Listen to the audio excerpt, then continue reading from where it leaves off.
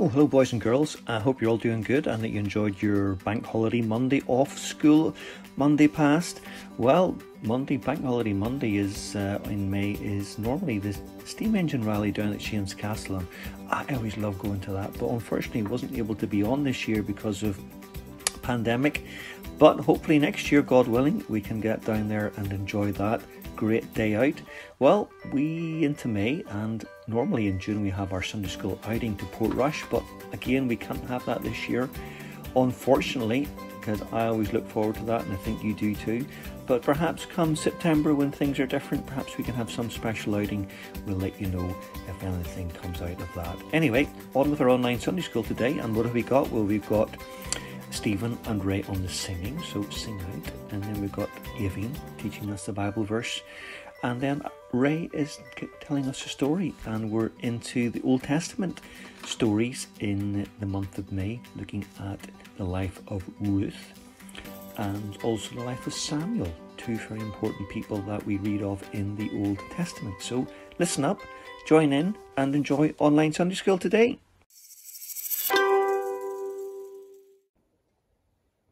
Afternoon, boys and girls.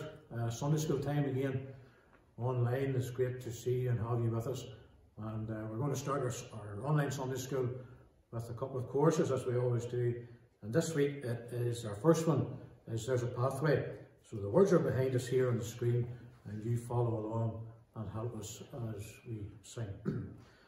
There's a pathway, precious pathway, revealed in the Bible. If we tread it, Jesus said it will lead us to God. So to glory I'm going, while to others I'm showing. There's a Saviour worth knowing, who loves boys and girls.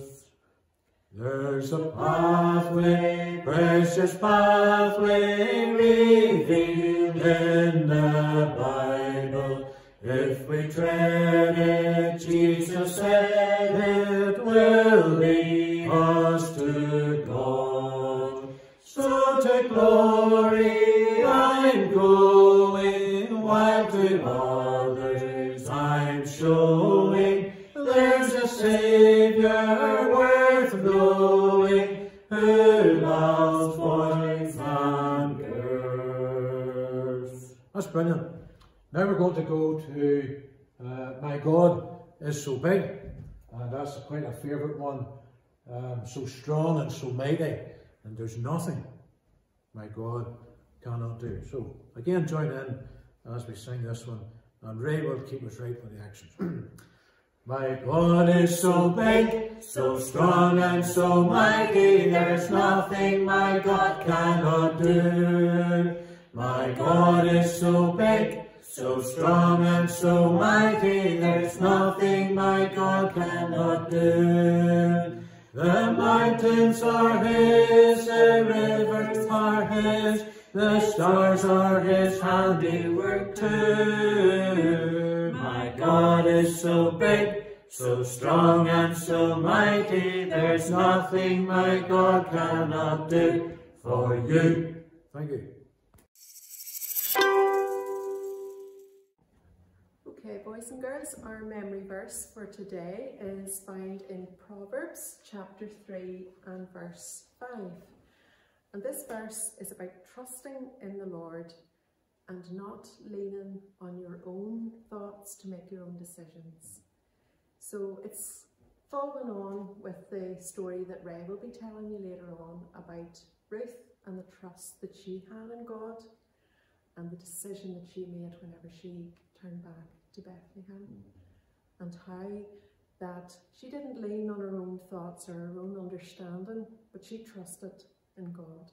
So we'll try now and go through this verse. We'll cut it in two halves. So we'll do the first half first of all over 3 times, and then the second half 3 times, and then we'll go through the whole verse. Okay, so 1, 2, trust in the Lord with all your heart. And again, trust in the Lord with all your heart. And last time, trust in the Lord with all your heart. And in the second half of the verse, and do not lean on your own understanding. And again, and do not lean on your own understanding. And the verse is found in Proverbs chapter 3, verse 5. So we'll try it all together then 3 times. 1, 2. Trust in the Lord with all your heart, and do not lean on your own understanding. Proverbs chapter 3, verse 5. And again, trust in the Lord with all your heart, and do not lean on your own understanding. Proverbs chapter 3, verse 5. And once more, just trust in the Lord with all your heart, and do not lean on your own understanding. Proverbs chapter 3, verse 5.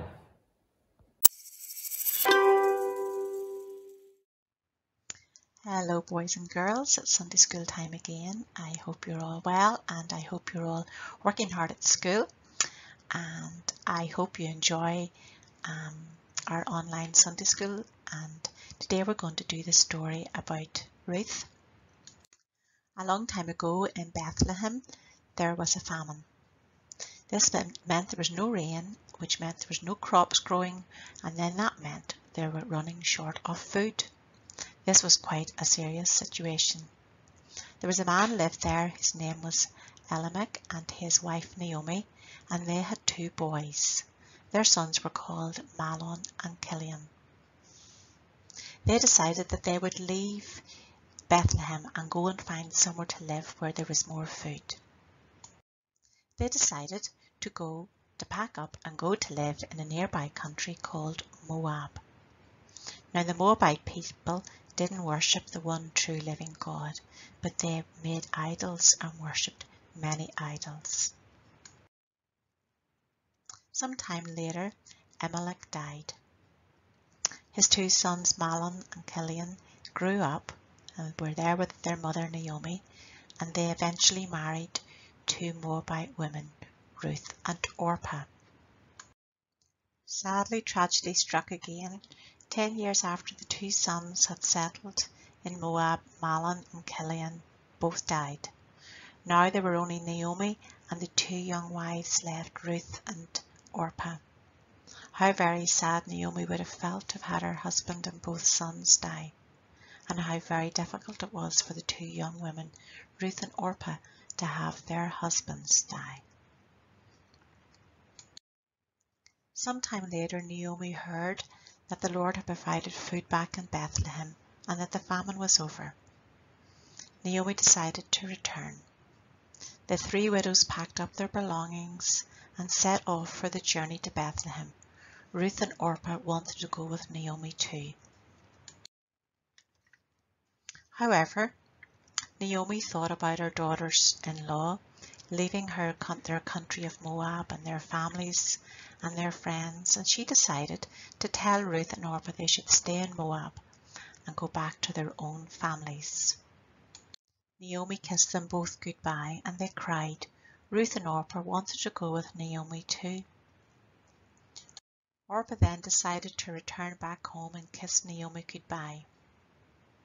Ruth, however, clung onto Naomi and would not leave her. This was a brave decision of Ruth's.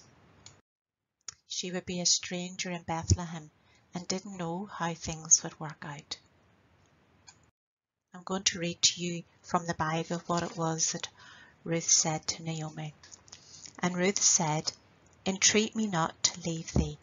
In other words, don't make me.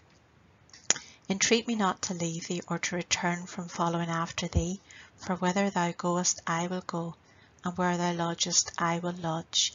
Thy people shall be my people, and thy God my God.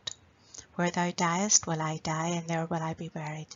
The Lord do so to me, and more also, if aught but death part thee and me." Ruth decided to start a new life among different people. She was also choosing to trust the living and true God, whom she had learned about through Naomi. Both Ruth and Naomi set off together for Bethlehem, Their arrival caused quite a stir. People hardly knew Naomi. She looked different because of all the grief and sadness that she had been through. We all have to make decisions each day. Sometimes they're small, sometimes they're big, sometimes they can affect our lives in the future, sometimes they can affect other people's lives. Decisions such as friends that we make, or maybe even people that we'll marry. Ruth made the very important decision to trust God when she decided to go back to Bethlehem. The Bible teaches us that God wants us all to trust in Him, and this is the most important decision any of us will ever make. Christians also can learn from Ruth's example. The Bible teaches us that God made us and knows what is best for us. He wants us to trust Him and let Him work out His plans for our lives. Ruth didn't know what a great plan God had for her life. She was going to become a very important person. In putting her trust in the living and true God, she had taken the first step in fulfilling God's plan. She could count on Him showing her what the next step would be when the time came. So that's it for today. Tune in next Sunday to find out what the next step in God's plan for Ruth's life was. We'll have some questions now. Thank you for listening.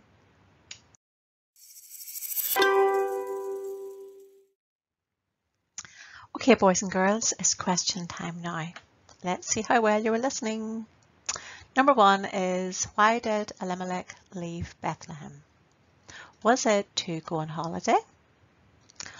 Was it to visit his family? Or was it to escape the famine? Yes, it was to escape the famine. Well done. I'm sure you all got that right. Question number 2. How many sons did he and Naomi have? Was it 2, 3, or 4? Yes, it was 2 sons, Mahlon and Chilion. Question number 3. In the story, how many women set out to go back to Bethlehem? 2, 3, or 4? Yes, it was 3. Well done. It was Naomi and her 2 daughters-in-law, Ruth and Orpah. Question number 4. Who continued to Bethlehem with Naomi? Was it Orpah or was it Ruth? Yes, Ruth continued. She wanted to keep going with Naomi and go back to Bethlehem, and Orpah decided to go back to her family. And then we have question number 5. What was the best part of Ruth's decision? Was it that she trusted in the living God? Was it that she wanted to live with Naomi? And that she refused to turn back to Moab? Well, these were all good decisions, but the very best decision was that she trusted in the living God. Well done. I hope you enjoyed all of that. Thank you.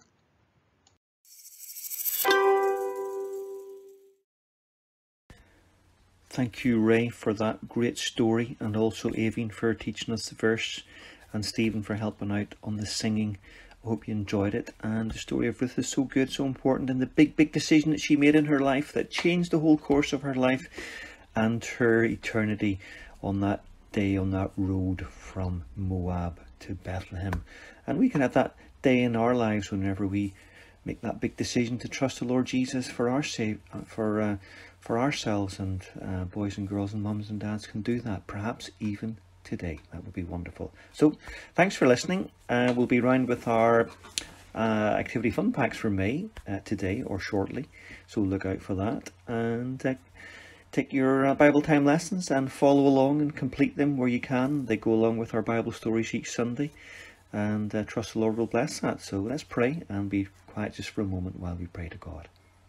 Dear Father, we thank you for online Sunday school. Thank you for the stories in the Bible, not only in the New Testament but also in the Old Testament, and the story we've learned about Ruth and Naomi and Orpah and all of the things that happened to them, and Father, we know that many things can happen to us in life, things that we don't expect, things that we never anticipated.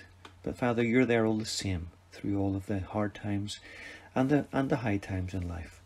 And Father, we remember Ruth, and Father, the great blessing that came to her. She didn't come from knowing anything about God or anything about the Old Testament, but Father, she committed herself to thee in trust. And Father, thou didst bless her, as we'll find out next week.